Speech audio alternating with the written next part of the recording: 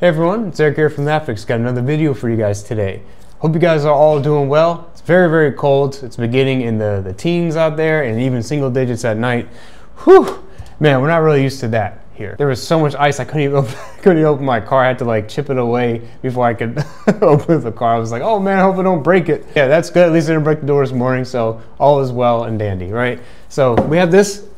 This is the 16-inch 2023, this is A2780. So this has the M2 Pro Max chip in it. Very heavy too, it's nice. And you have the Pro port, which is the micro SD card slot, because everyone needs that for sure. Especially if you're on a Pro device, any type of editing, especially the software that people use Macs for, it's usually good to have it. Thank goodness they brought it back. Thank you.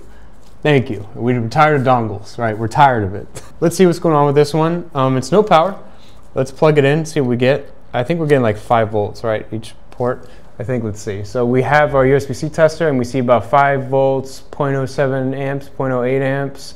Okay, I think that was the case for every single port, if I'm not mistaken. And it's good to measure that, because if you measure that and you see something else going on, is this the right way? Oh, cool. So if you measure this and you see something else going on in different ports, they can indicate different things. So that's why we always like to check that. But you do, for these Macs, especially for these Macs, you have to have all ports working for them to work. And you might be asking yourself, well, why are you using USB-C? Why don't you just use the MagSafe 3.0 connector, right? Why don't you just do that? Well, we can do that, and let's see what happens. Right, so this isn't gonna work either. And if anyone watched our other video, we put the video out there about MagSafe. Let's plug it. So this is the original AC adapter. We are getting a light. It's pretty dim, but it looks, I guess that's normal. Dim, it's pretty dim. It looks dimmer than normal, but yeah, whatever. But it plugs in and it still isn't turning on. And that is because why? If you have a MagSafe 3, technically, if you look at a board view or any type of schematic, technically it's still considered USB-C charging. For these Macs, you have to have all ports working for this thing to power on. So if you have not necessarily a damaged like port inside here, but inside there the chip has to be working. They all have to be working for it to power on. So let's go ahead, open up, take a look.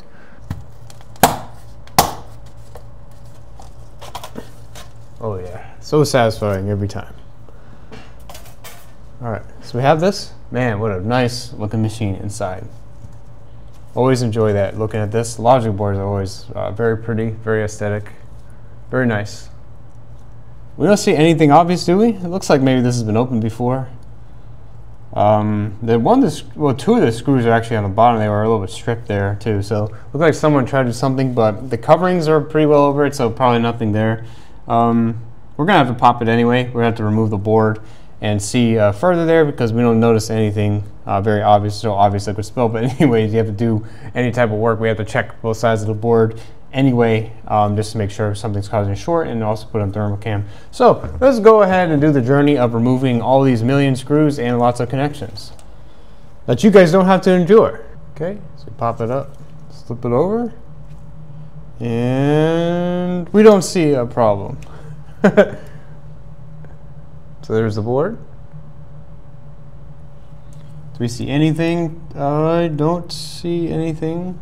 No liquid spill, huh? So let's check the voltages now, and then we'll thermal cam, and we'll also go under the microscope too, just to see if there's anything obvious there. So let's go ahead and let's go plug it in, just see if anything changed there. So we got our 5 volt, still got 0.07, 0.08 amps. Okay, let's check. Let's see what does. Let's see what's good with the thermal cam. So we're on the thermal cam.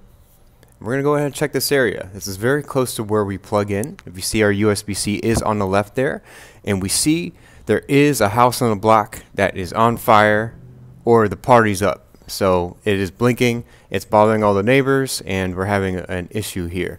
So you can see this one. Whenever we go under thermal cam, we see something like this. This is pretty much indicating that there's a short there on this circuit, or especially where this specific area is. Most likely it's some type of cap that's giving an issue. But the CD32 is also flickering a little bit, if you see a little big square on the left there. But let's go here. We're going to go ahead and take a look at it, and we see the culprit. The culprit is Oh man, look at that. It is just a cap. It's pretty close to where you plug in the USB-C charging. And we're going to show you something pretty cool. This is like an old school method, especially if you don't have like a thermal cam. It's something that you can find, something that you can use that's pretty basic, and you can use stuff like, you know, obviously this is alcohol that we're using, and you have it plugged in and you can actually see it pulsing.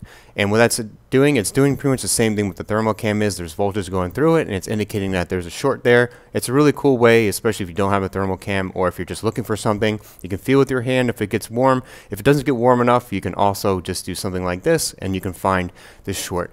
And it makes more sense because it's where the power is going in, so it's usually a little bit easier to go ahead and take a look to see that, and we know it's on that circuit. So what we're going to do, of course, we're just going to go ahead and remove it here. We're going to add some flux. We're going to go ahead and use some hot air. And we see that there's other caps around this area, so maybe it's a redundant type of capacitor, which means maybe you can just remove it and it'll be fine, because for faults or anything you have multiple ones there. But we always want to be safe, especially for our customers too, and obviously for warranties and stuff like that. We want stuff to work long term, so we're going to go ahead and replace that and make sure it's all good. It looks to be fine there, so let's go ahead and test it now. Alright, so let's go ahead and check it real quick. My glove just ripped. Oh no. Exposed. So plug it in. Got our 20 voltage, and we got an Apple logo. All right.